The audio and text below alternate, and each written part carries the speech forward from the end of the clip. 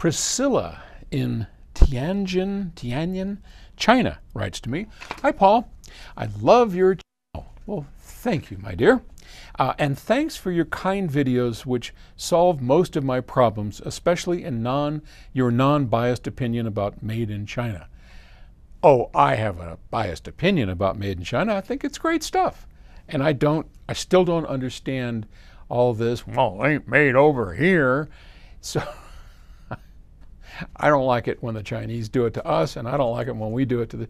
We are a community in the world, and let's be friendly to each other.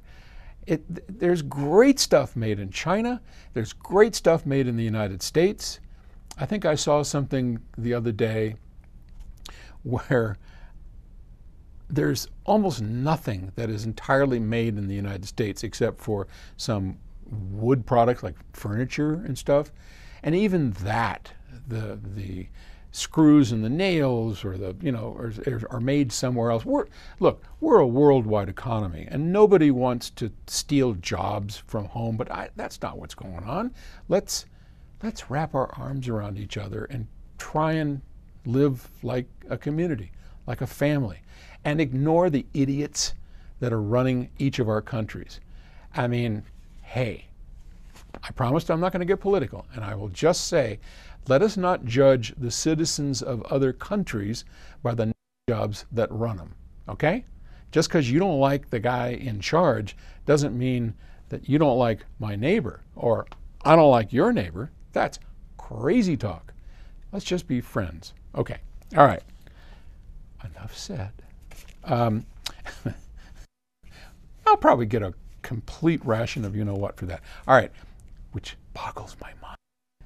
As a freshman in the monitor system, not sure what that means, I'm worried that sonic testing will cause damage when I play low frequencies like 20 hertz or high frequencies like 20 kilohertz to test my monitor under low level so I can promise it doesn't, oh, I see, okay.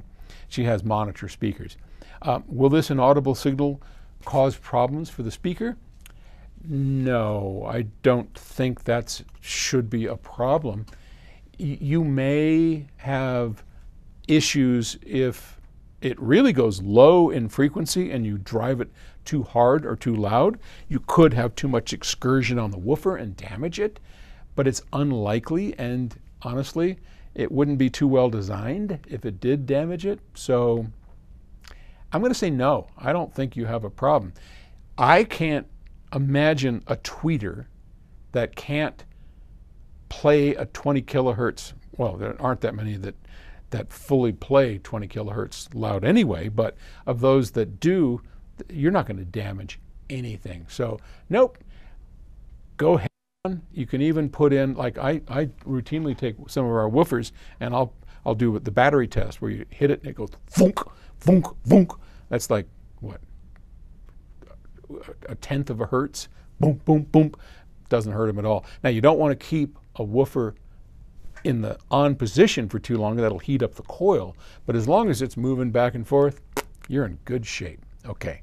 Thanks for the question. Take it easy. Bye.